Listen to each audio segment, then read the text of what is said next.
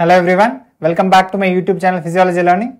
In today's discussion, we are going to discuss the basal ganglia again, but specifically on the motor activity of the basal ganglia. In the previous session, we saw about some of the functions of basal ganglia. Out of that, the major function is motor control. So how does the basal ganglia control the motor system? Through the thalamus. That is what we are going to discuss today. So we are discussing our CNS lecture, wherein the basal ganglia we are discussing.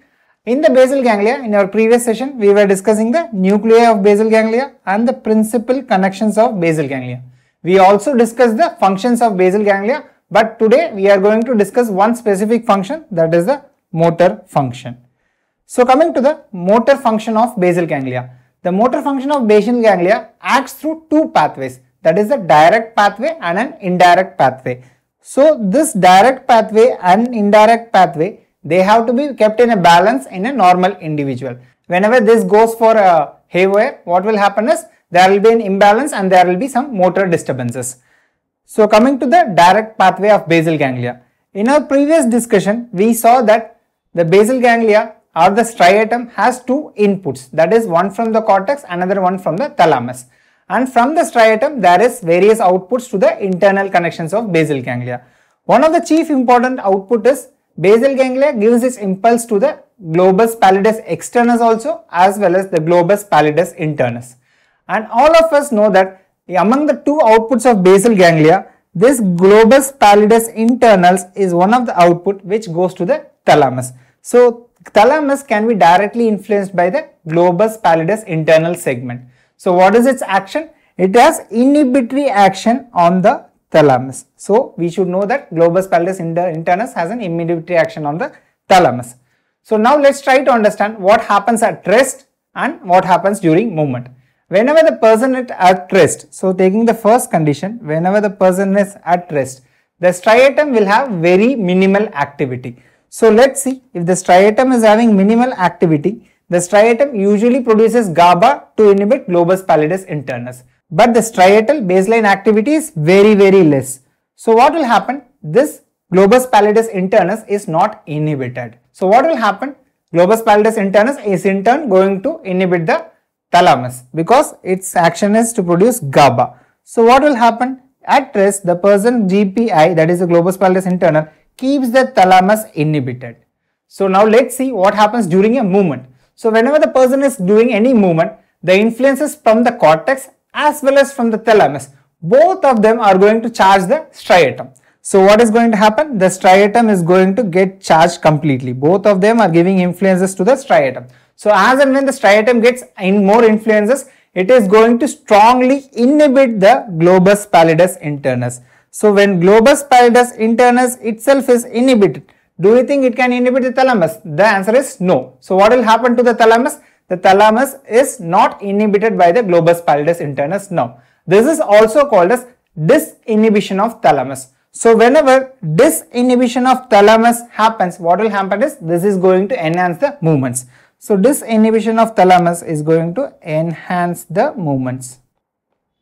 So if any pathway is able to act the direct pathway, then it is going to stimulate the movement. Just remember the simple point, direct pathway is going to stimulate the movement, that is increase the movement. Now coming to the indirect pathway. What happens in indirect pathway? We have seen that the striatum not only goes to the globus pallidus internus, it also goes to the globus pallidus externus also. And globus pallidus externus has one more connection, which is nothing but the subthalamic nucleus. And all of us should know that subthalamic nucleus is the only stimulatory part or only producing the glutamate in the entire interconnections of basal ganglia. So this subthalamic nucleus, what it can do is it can stimulate the globus pallidus internus. Now let's try to understand what will happen to this pathway whenever the person is having movement. So whenever the person is having movement, the striatum is going to be charged again. The striatum is going to be charged, and this in turn is going to inhibit the globus pallidus externus. So whenever globus pallidus externus itself is inhibited, do you think it can inhibit the subthalamic nucleus? The answer is no. So this pathway is not active now. So subthalamic nucleus become active now. So as and when the subthalamic nucleus becomes active, it will give impulses to the globus pallidus internus. And we know that globus pallidus internus is going to inhibit the thalamus. So this indirect pathway, whenever it is activated, it is going to inhibit the thalamus and decrease the movements. So that's why when we are going to study about the disease of the basal ganglia also, some group of diseases will have hyperkinetic movements and some group of diseases might have hypokinetic movements. And even in the same disease, the person will be producing hyperkinetic movements as well as hypokinetic movement. And why does this happen is because of the imbalance between the direct and indirect pathway. Direct pathway, just remember, whenever it is enhanced, it is going to enhance the movement via thalamus. And indirect pathway is going to inhibit the movements from the thalamus. So this is all about the direct and indirect pathway. And there is one more person who is keeping this basal ganglia mechanisms in overall motor control.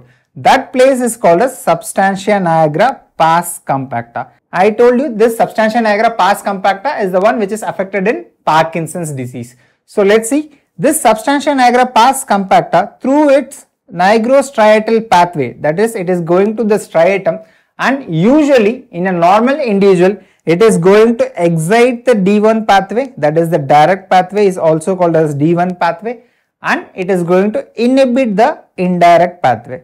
If substantia nigra is not functional, what will happen is the D1 pathway will get inhibited and D2 pathway can get excited. So when we read about Parkinson's disease, again I am going to stress on the fact, in Parkinson's disease, the substantia nigra pars compacta is affected, which lead to D1 pathway inhibition and D2 pathway excitation.